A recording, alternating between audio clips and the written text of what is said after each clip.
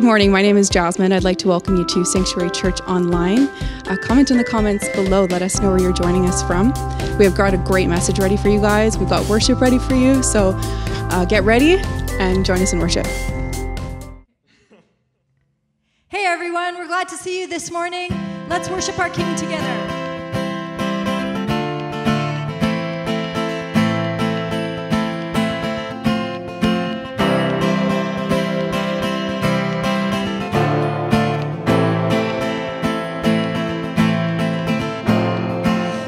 Let us worship our King. Come, let us bow at His feet. He has done great things. See what our Savior has done. See how His love overcomes. He has done great things. He has done great things.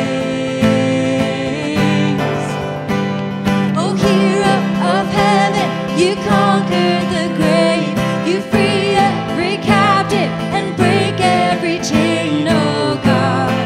You have done great things.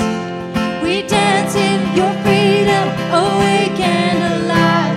Oh Jesus, our Savior, your name lifted high, oh God. You have done great things.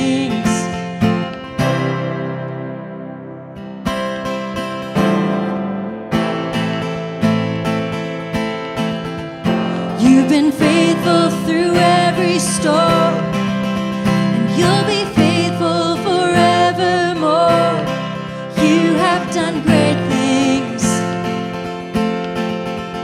and I know you will do it again. For your promise is yes and amen. You will do great things. Come on, God, you do great things.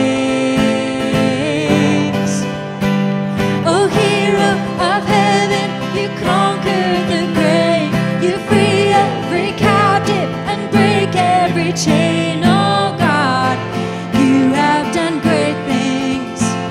We dance in your freedom, awake and alive. Oh Jesus, our Savior, your name lifted high, oh God, you have done great things. Come on, let's sing hallelujah. Hallelujah, God, above it all. Unshakable, hallelujah, you have done great things, you've done great things. Hallelujah, God, above it all, hallelujah, God, unshakable, hallelujah, you have done great things, you've done great things. Oh, hero of heaven, you conquered the grave. You free every captive and break every chain, oh God. You have done great things. We dance in your freedom, awake and alive. Oh Jesus, our Savior, your name lifted high, oh God. You have done great things, yeah.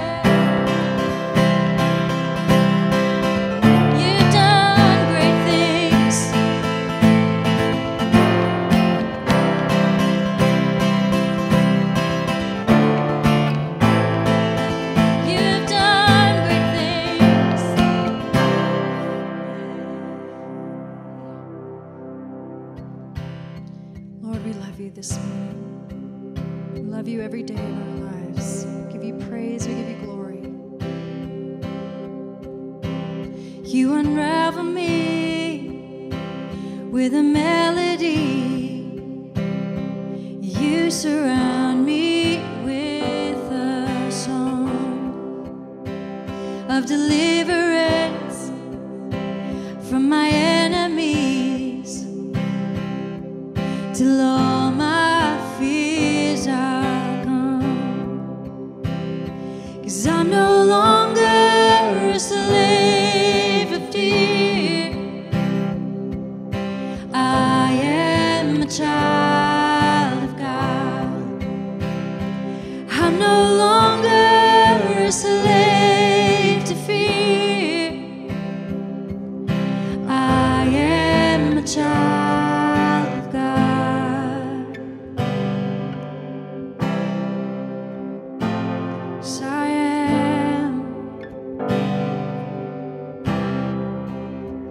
From my mother's womb, you have chosen me. Oh, love has called my name. I've been born again into your family. Your blood flows through my veins. 'Cause I'm no longer a slave to fear. I am a child of God. I'm no longer a slave to fear. I am a child of God. Oh,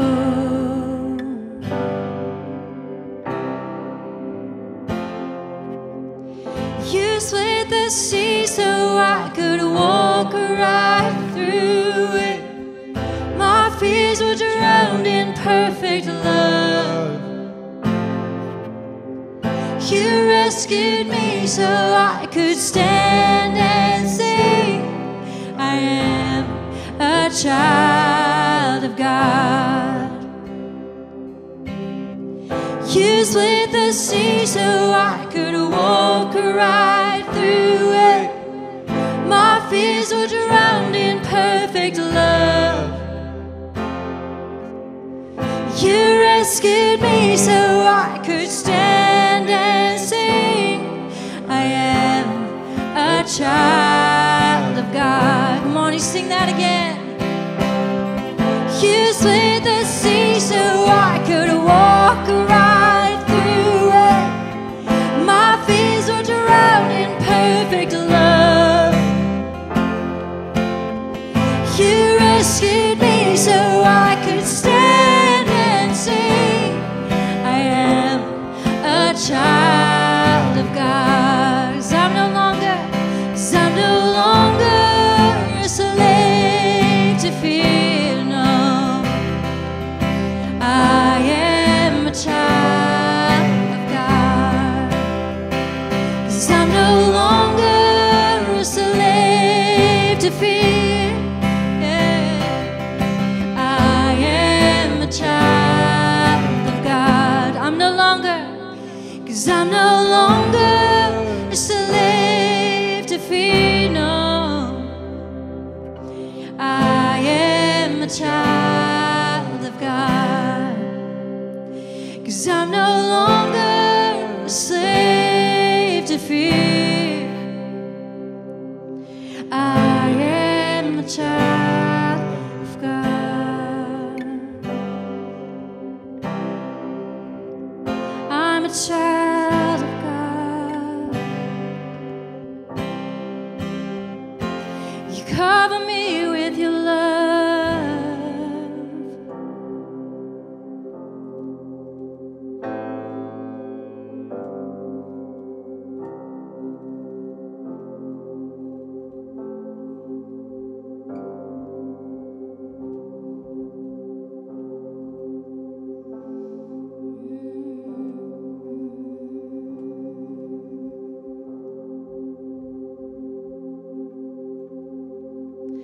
I'm caught up in your presence. I just wanna sit here at your feet. I'm caught up in this holy moment. I never wanna leave. Oh, I'm not here for blessing. Jesus, you don't owe me anything more than anything that you I just want you.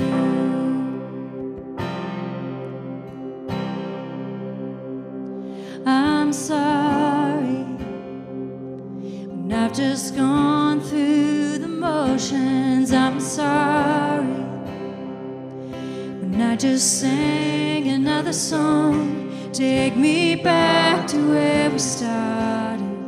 I open up my heart to you.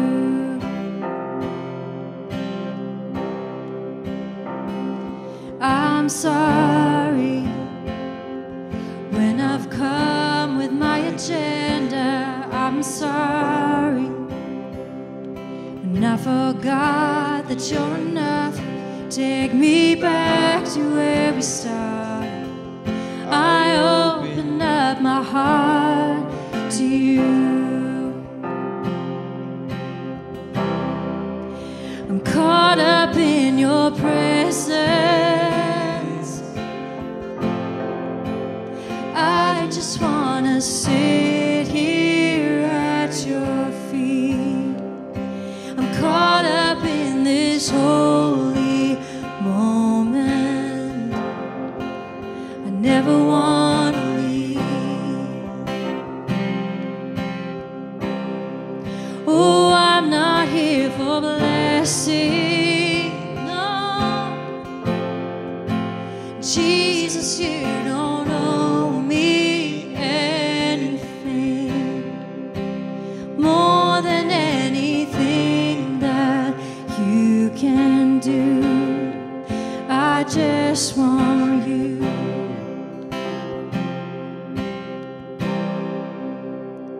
'Cause I'm sorry when I've just gone through the motions. I'm sorry when I just sang another song. Take me back to where we started. I open up my heart to you.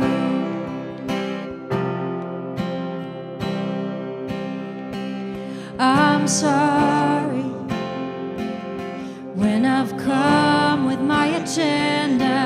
I'm sorry when I forgot that you're enough. Take me back to where we started. I open up my heart to you. I'm caught up in your presence. Oh, I just wanna sit here at your feet. I'm caught up in this holy moment. I never wanna leave. And I'm not here for blessings, oh. Jesus, you don't owe me anything more than anything that you can do. I just want you. I just want you and nothing else, and nothing else. Nothing else will do. I just want you and nothing else. Nothing else. Nothing else will do. I just want you and nothing else. Oh, nothing else. Nothing else will do. I just want you and nothing else, and nothing else, nothing else will do.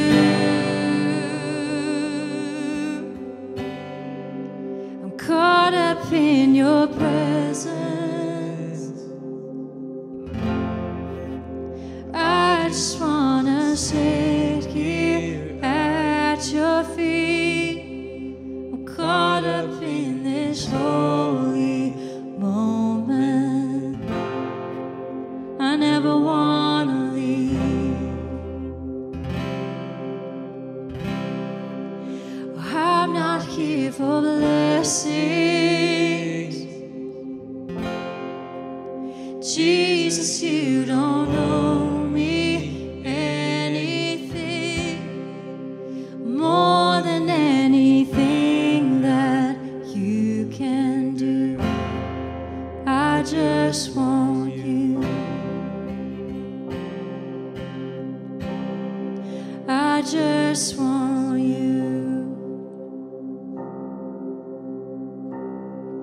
I just want you.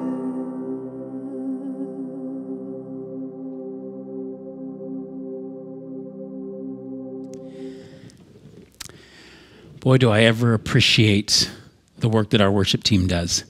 I know that worship isn't the same experience that many of us are used to, and probably many of us would like to have at some point when we can be back together in a room, standing side by side. But I'm really thankful for our worship team, and just every week they prepare and lead us in worship. And I hope as you are able to worship along with them, that whether you're sitting on a chair or your couch in your living room or whatever it is, that the declarations that they lead us in and that you're able to just listen to and be ministered to by, or even sing them along or think of them along, they would minister to you as we've sung about the great things that God has done and the freedom that he's brought in our lives, that we are children of God and we're no longer slaves to fear. Those are incredible truths.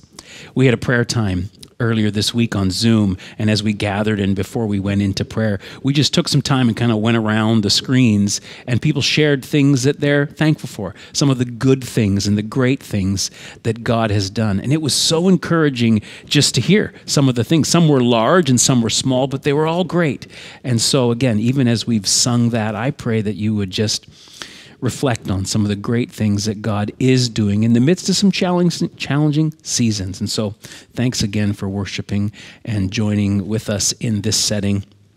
I just want to say thank you as well for your financial partnership in all that Sanctuary Church is doing. Your faithful giving and your generosity is enabling us to really serve beyond ourselves, serve others in our city, help and care for others. And if you're looking for ways to contribute, you can just go to our website, sanctuarychurch.life/give, and all the information will be there. And again, thank you so much for your generosity.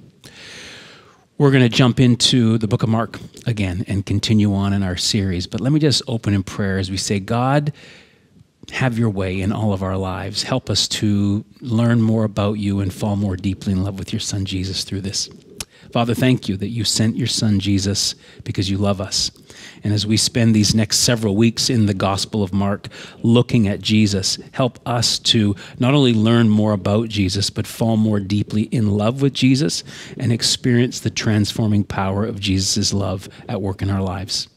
So guide us in all we're going to do as we spend these minutes together in this forum in your name. Amen. Well, again, we are continuing our series, Follow Me, in the Gospel of Mark. And I want to encourage you to get a Bible out, get whatever it is. And so you can follow along with us. We're going to be looking at a few different passages of Scripture, but we're going to take Mark and then move forward. But we're really just spending several weeks in the Gospel of Mark, but we're spending several weeks looking at Jesus and his power over the powers that would oppress and suppress us, his love for us, his instructions to us, his encouragement, and his invitation to follow him. Of all the ways that I would know myself and we would be known is simply the beauty and the simplicity of a follower of Jesus. There's so many labels that we can wear. We talked about this last week, that would be the label that we just say, with pride, if you will, with confidence. I'm a follower of Jesus, and we're just journeying together. And so today we're going to look at Mark's first account of Jesus, when Jesus first arrives on the scene and he gets baptized by John the Baptist. And in this account, we're going to hear God make a statement or a declaration about Jesus that probably many of us are somewhat familiar with.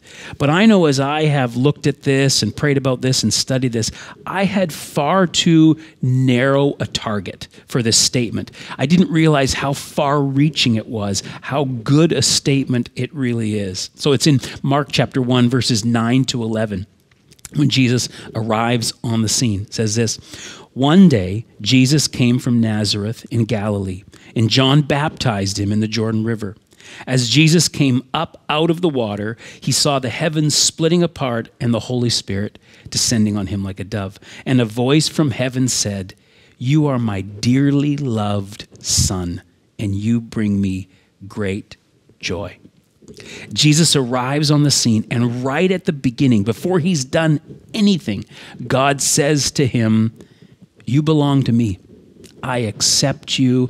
I love you, and you fill me with joy."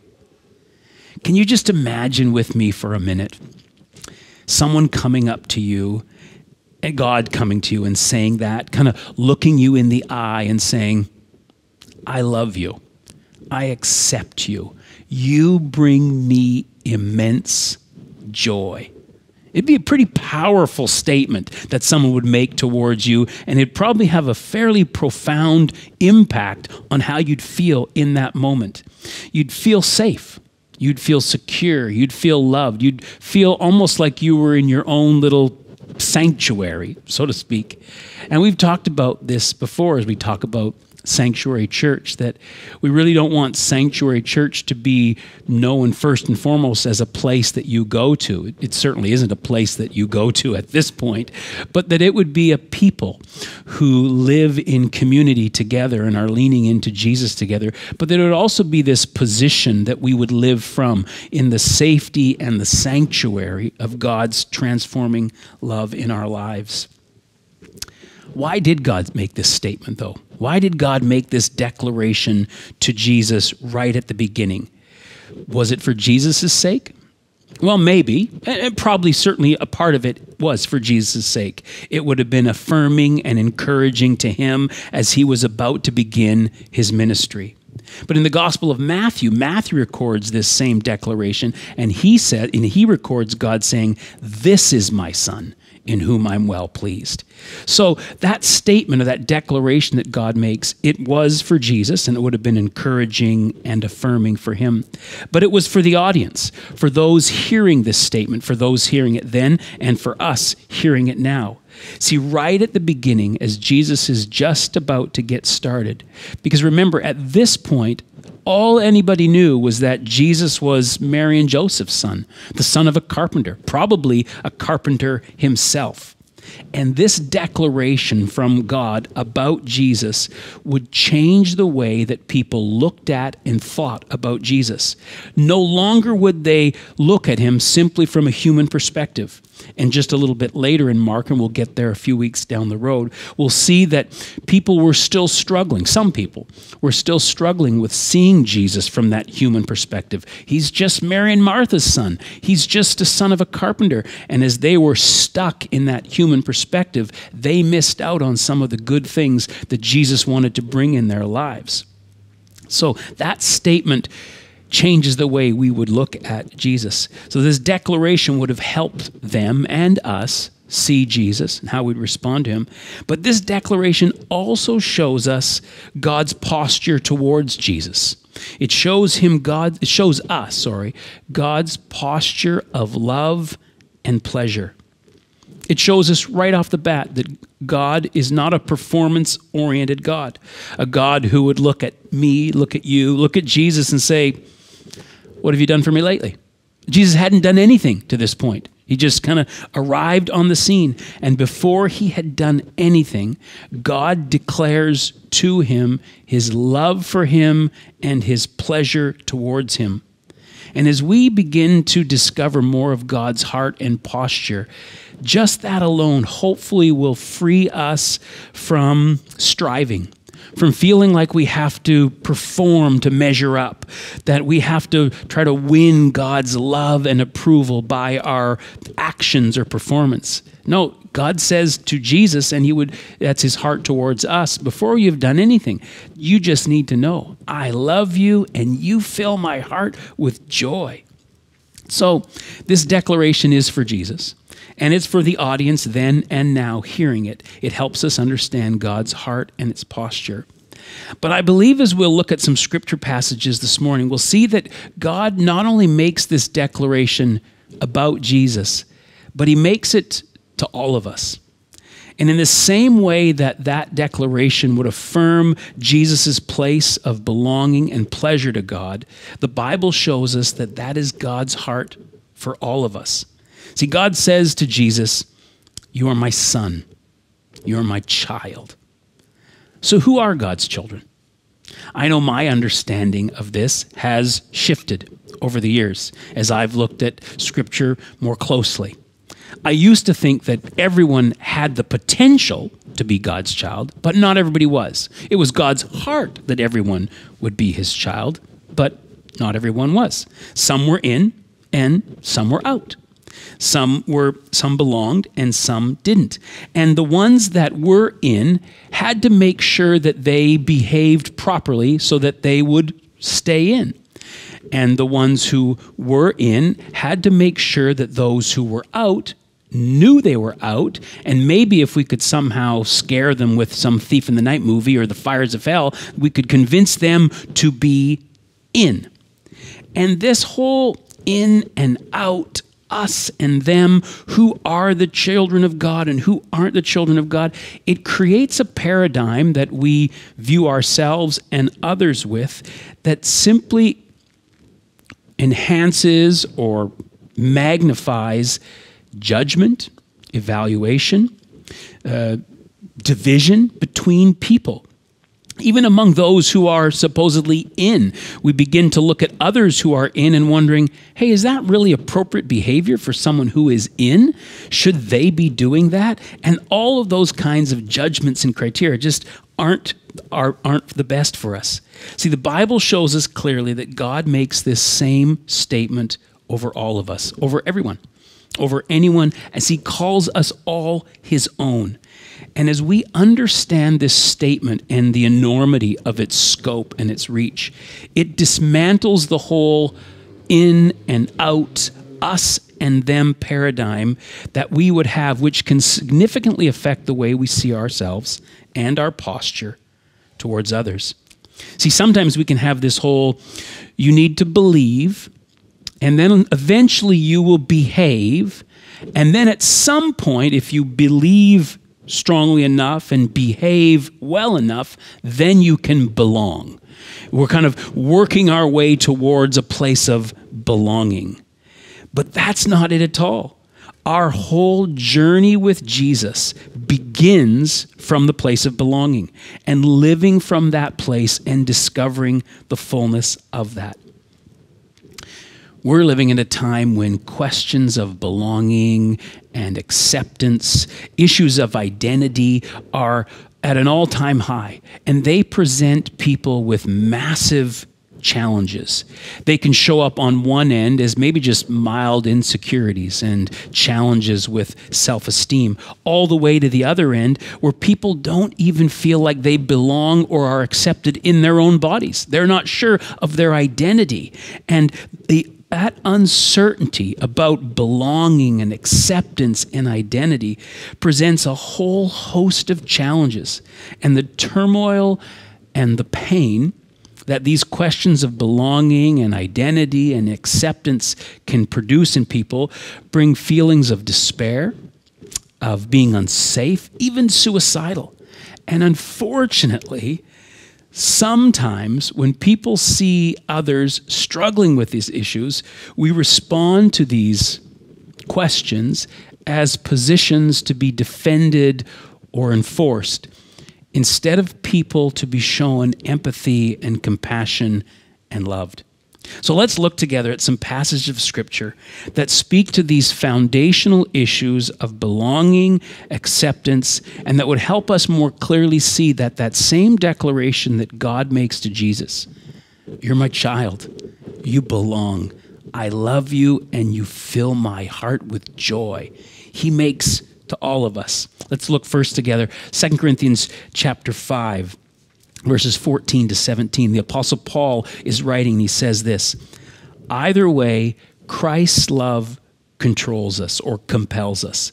Since we believe that Christ died for all, we also believe that we have all died. He died for everyone, so that those who receive his new life will no longer live for themselves. Instead, they will live for Christ, who died and was raised for them. So we have stopped evaluating others from a human point of view. At one point, we thought of Christ merely from a human point of view. He's just Mary and Joseph's son, the son of a carpenter. How differently we know him now. This means that anyone who belongs to Christ has become a new person. The old life is gone, a new life has begun. And all of this is a gift from God. There's no performance-oriented, no striving, no working for. All of this is a gift from God who brought us back to himself through Christ. And God has given us this task of reconciling people to him. Now catch this. For God was in Christ reconciling the world to himself. He says, "You're all mine," no longer counting people's sins against them. And he gave us, followers of Jesus, this wonderful message of reconciliation. Paul tells us that on the cross, Jesus died for all, and that somehow all have died, and that God, through Jesus, reconciled the world, the entire world, to himself, and he is no longer counting people's sins against them. God is not holding people's sins against them, and he's reconciled everyone. When he says the world, that means everybody. It says, you're all mine now. Through the work that Jesus did on the cross, you're all mine. You're all my kids. I love you. You belong. You fill my heart with great joy. And that's the message of reconciliation that we as followers of Jesus have been given to tell the world. That's what evangelism looks like. That's good news. Not to tell people about, hey, you're out, hopefully someday you could get in, or if you behave and believe enough that maybe someday you can belong. No, the good news, this wonderful message of reconciliation is you belong, you love, you're in. Paul goes on to reaffirm this. He just kind of presses the point even farther in Colossians chapter 2, where he says this, "You were dead because of your sins, and because your sinful nature was not yet cut away. Then God made you alive with Christ, for he forgave all our sins. He canceled the record of the charges against us and took it away by nailing it to the cross. In this way, he disarmed the spiritual rulers and authorities. He shamed them publicly by his victory over them on the cross." Again, we see God is not holding anyone's sin against us. The charges against us have been dealt with, and the powers of this world that would seek to oppress us and kind of hold us in fear, in shame, in condemnation, in insecurity of do we belong, are we accepted, are we in, are we out, they have all been disarmed and canceled on the cross. Paul again, Romans 5, says the same thing. Romans 5, verses 12 and 15 says, when Adam sinned, sin entered the world. Adam's sin brought death, so death spread to everyone, for everyone sinned.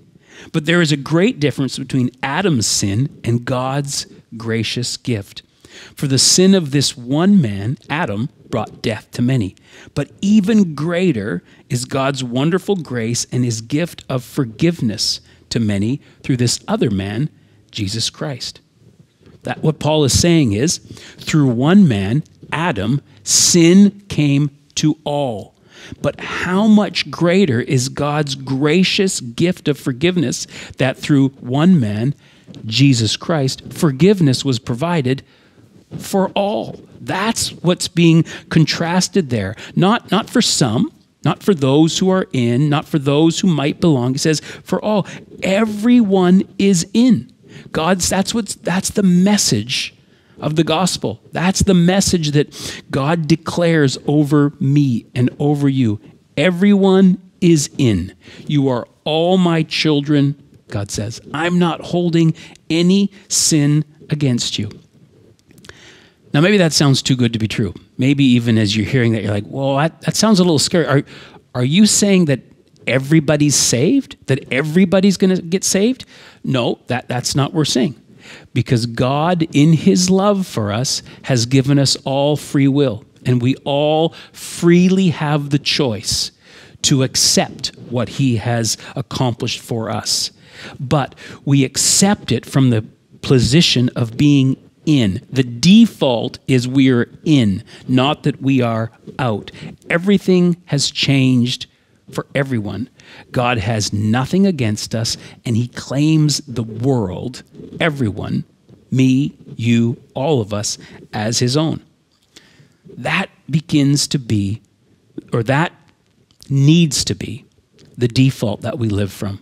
The default is that we belong. The default is that we are accepted. The default is that we are loved. The default is that we are on the inside. Now we need to accept our acceptance and grow in the fullness of that and help others learn about that. But it all starts from this place of belonging. Our journey with Jesus in growing in our understanding of who he is, his love for us, and inviting the transforming power of his love into our life starts from this place of being in, being accepted, being belonging, being his children. The same declaration that God makes over Jesus right at the beginning, before he's done anything. You are my dearly loved child, and you fill my heart with joy. He makes over you. That you would hear that today, that I would hear that today. Now, again, we just don't have to look any farther than sometimes the mirror or others around us to know that not everybody knows this. Not everybody believes this. Not everybody accepts this. And some won't accept it for a variety of different reasons.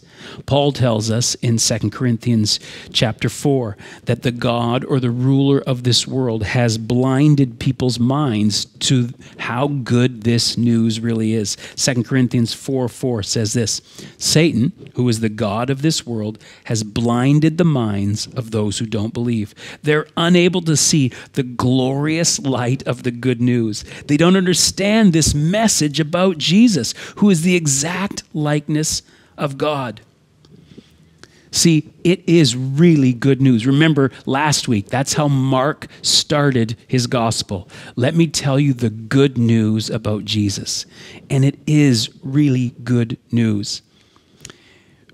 There's a saying that probably you'll know. It says, if it's too good to be true, it probably isn't. And it's that sense that you kind of live with a little bit of skepticism. Live with a little bit of cynicism. We would call it wisdom or common sense. Fool me once, shame on me. Fool me twice, shame on you. Fool me twice, shame on me. That sense of, it just sounds too good to be true. But the reality with the gospel is, if it sounds too good to be true, we're getting closer to the truth because it's that good. It's that powerful. It's that amazing.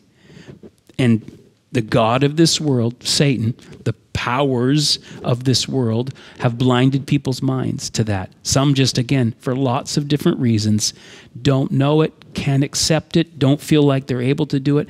But those of us as followers of Jesus, that's the amazing journey that we're on. Growing in our understanding of it, growing in our discovery of the fullness of it and what it does in our lives, and helping others know, hey, it's this good. It sounds too good to be true, but it's true. It's this good. And while others may not know this about themselves, what this also changes, though, is we know this about them. Even if they don't know it about themselves, even if they won't accept it about themselves, even if they present a variety of reasons to reject it about themselves, which is everybody's free to make those choices. But what it does for us is we know this about them. And so like Paul said way back in 2 Corinthians 5:16, because of this, we have stopped evaluating others from a human point of view. Because of this, because of what Jesus accomplished on the cross, because of this declaration that God makes over all of us, you're all my kids. You're all in. You all belong. I love you all, and you fill my heart with joy. Because of this, it changes. Even if someone else doesn't know that or believe it or accept it, it changes how I see them because I know that of them. And so that's how I need to relate to them. So any labels of division, any labels of categorization, you're this, you're that, all the labels that we might put on ourselves, on others, they just need to fall away. Because all those labels, whatever they may be, are labels from a human point of view. And what God says is because of what Jesus did, you who are my followers, now we've stopped evaluating people from a human point of view. So we need to just drop all the labels. They're this, she's that, he's that, I'm this. No. We're followers of Jesus. We're his dearly loved kids, and we fill his heart with great joy. That declaration that God made over Jesus when he came up out of the water in Mark 1:11, that changed the way that people saw Jesus. He's no longer just Mary and Joseph's son. He's no longer just the son of a carpenter. He's no longer just a carpenter himself. He is a child of God, and God is pleased with him. It now changes the way we see ourselves and we see the world around us. So we get to treat everyone like an insider.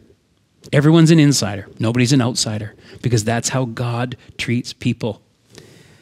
I continue to grow in my understanding of that as a dad. I've got 4 kids now, 3 through birth, 1 through marriage, and it's amazing. And there is nothing that my kids could ever do that would say, you're out. You don't belong. No. I look at them, and the moment they came into our lives, before they had done anything, you just think, oh my gosh, you fill my heart with so much joy. You fill my heart with so much pleasure. They hadn't played a lick of music. They hadn't answered any math questions really well. They hadn't shown any artistic abilities. They'd done nothing. But as a human father, imperfect as I am, you looked at your child as they arrive on your doorstep and think, you're mine. You belong to me. I accept you completely, and you fill my heart with absolute pleasure. And there's nothing that will ever change that. That doesn't mean as our kids grow up that every decision and choice they make, I'm happy with. Doesn't mean everyone I would agree with. Doesn't mean I would have done the exact same thing. There are times I think, oh, okay, it's your choice to make. I would have done it differently. Are you sure you want to go down that path? There are times that sometimes as a parent you can be really concerned and anxious and even grieved a little bit at some of the choices they would make because you think, I just don't know that this is going to be the best for you. But regardless of the emotions that some of the choices and decisions that they may or may not make, nothing would even begin to bring a shadow to that position of, they're my kids. And I am so incredibly proud of them, and I will always be proud of them, and they will always fill my heart with joy. And if I, as an imperfect father, can understand that, just for a moment think what our perfect Heavenly Father does. He gets it in perfection. I'm human. I've blown it. I've made mistakes. There's all kinds of things that I'm growing in and learning in. But our Father in heaven, He never gets it wrong. And if I can understand and we can understand that, though they're my kids, they're never going to stop being my kids. And they're fully my kids from day one. They don't work their way up to being my kids. If I can relate to my kids that way, how much more will our perfect Heavenly Father relate to us? Jesus teaches us about this same idea, this same posture of our Father in heaven in the story of the prodigal son. Jesus tells this story about a son, and he was a son. he belonged to his Father. He was loved, he was accepted, but he rejected it. He didn't want it. And he had the free will to make that choice, just as we all do. And the Son said, I'm done, I'm out, that's it. And he behaved in a manner completely contrary to the way the Father wanted him to behave. He made choices that grieved the heart of his Father. And at some point, he begins to realize, you know what? I don't know that I can be a son anymore. I don't know that I can belong from that perspective anymore. Maybe I can just work for him. At least then I can have more resources and a little more comfortable setting than I have now. And he begins to make his way home. And Jesus, as he's telling this story that is to reveal really the heart of the Father to all of us, tells us of the story. How does the Father respond? The Father responds by modeling with incredible beauty. You're in. Even when you didn't want to be, you're in.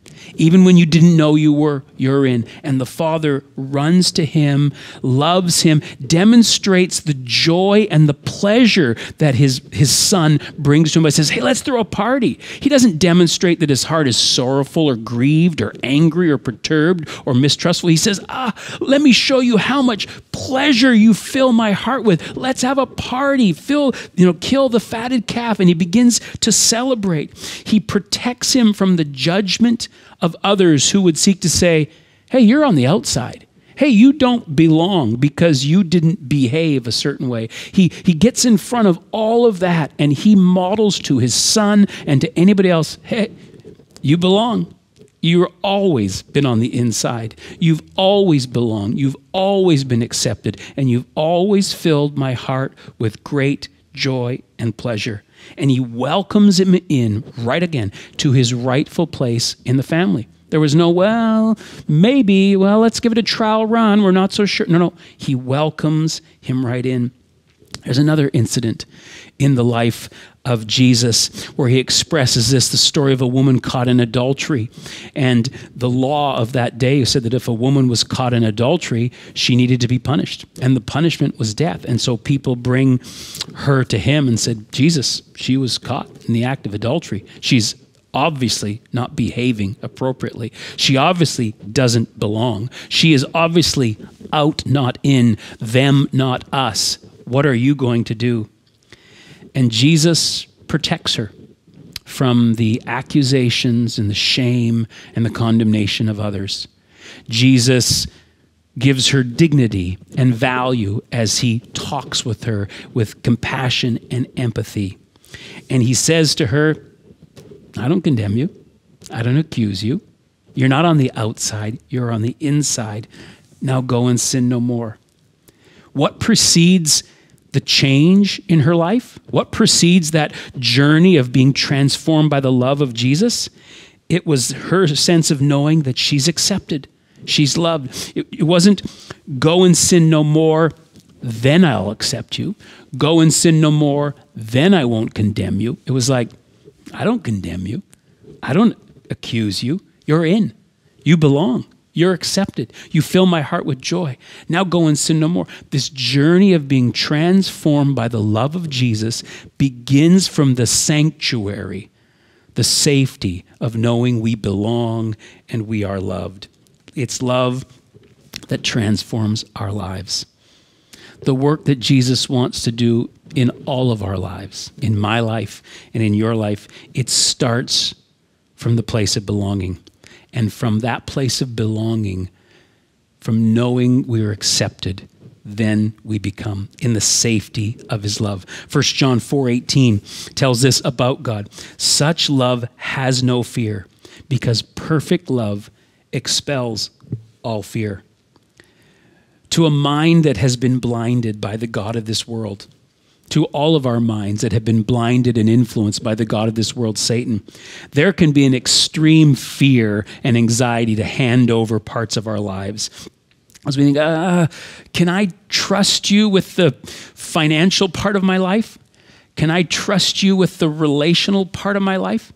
Can I trust you with the career part of my life? All these different pieces and parts of our lives. There can be some real fear saying, are you sure you've got my best interest at heart? Are you sure I can trust you? And that's natural because we live in this world and the God of this world has blinded us to God's love and said, you know what, I don't know that you can trust God. You know what, I think you are going to do a better job with that piece of your life and that piece of your life and that piece of your life than God will ever do. He will wreck it. He'll ruin it. But as we know, you know what? You're my child. You're my dearly loved child.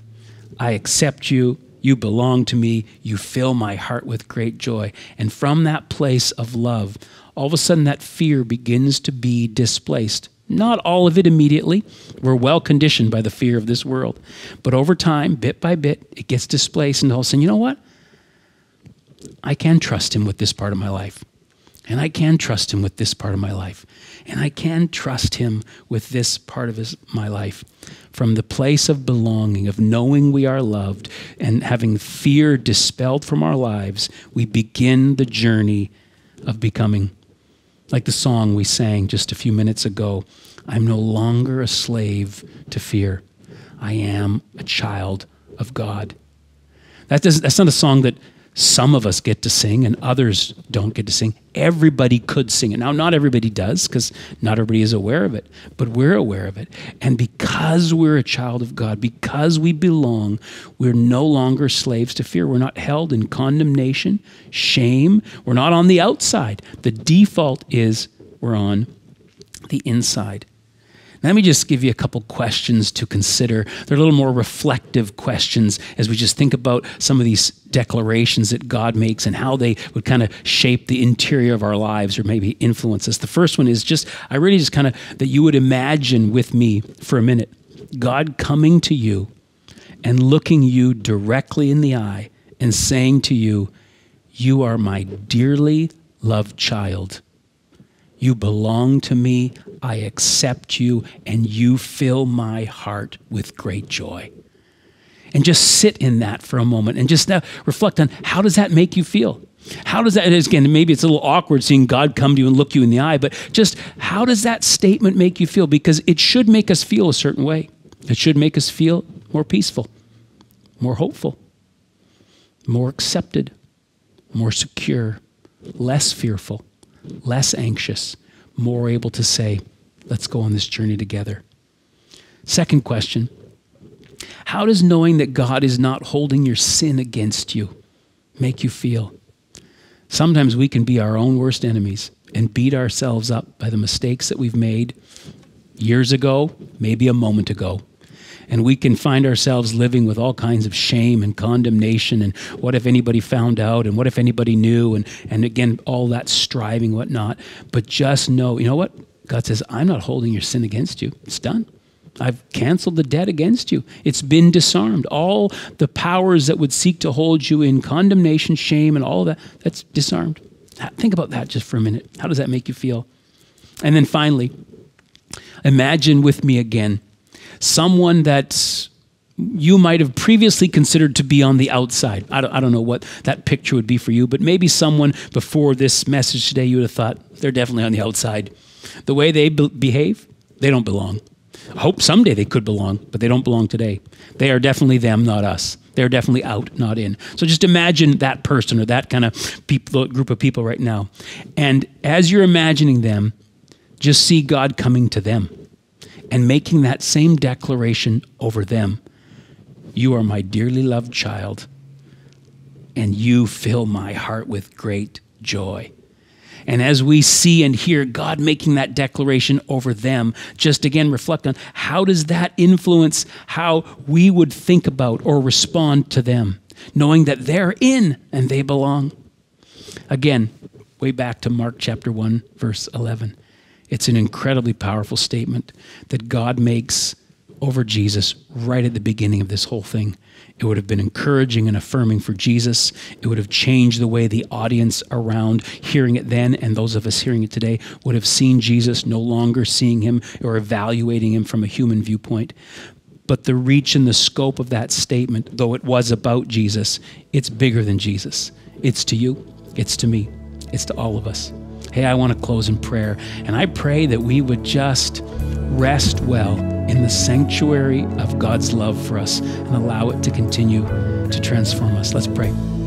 Father, thank you that you speak and you say to us as a perfect, loving Father, you are my dearly loved son, you're my dearly loved daughter, and you fill my heart with great joy. Lord, help me to grow in my understanding of that. Help me to grow in my understanding of that your love for me that just continues to push fear out of my life, continues to push striving and being more performance-oriented away from me, and help those hearing this message today to grow the same way. And help us to no longer view ourselves from a human point of view and also view others. Help us to see those who may not yet know they're on the inside, that we would know they're in, and to share that incredible message, the good news that they're in, that they would accept their acceptance and allow your love to transform them. In your name we pray. Amen. Hey, thanks again for joining us. Look forward to this journey through the Gospel of Mark as we turn to Jesus and learn more about him. Have a great rest of the day, and let's make sure we live in the love of Jesus and share the love of Jesus with those around us. Take care. God bless. Hey guys, let's all worship God together.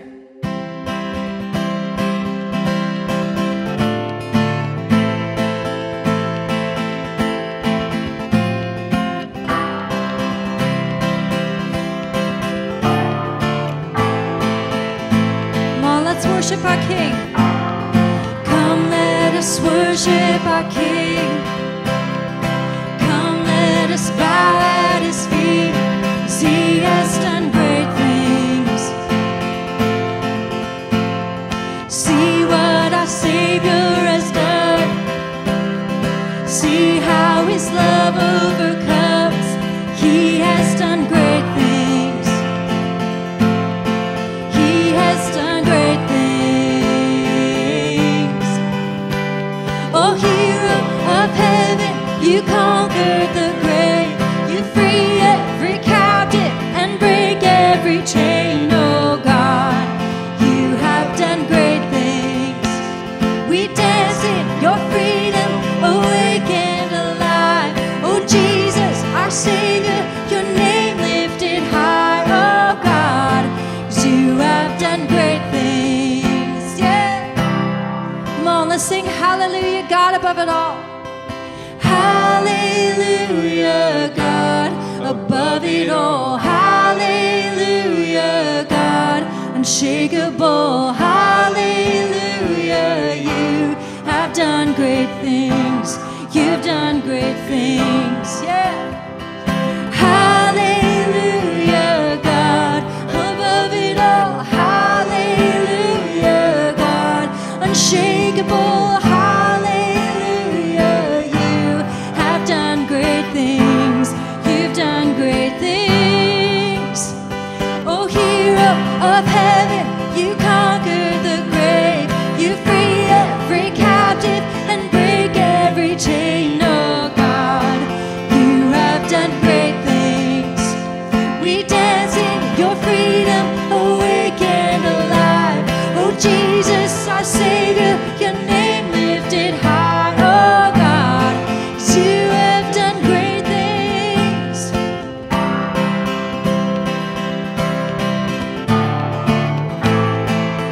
You've done great things.